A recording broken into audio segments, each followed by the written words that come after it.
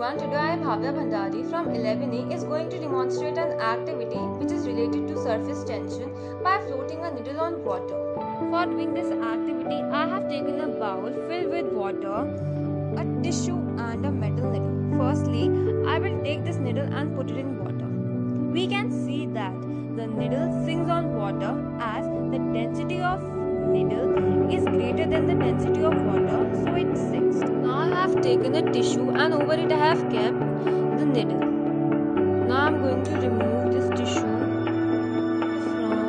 the water.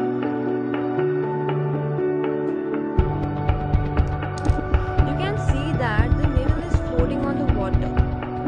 The needle floats on water as the pressure exerted by the needle is weaker than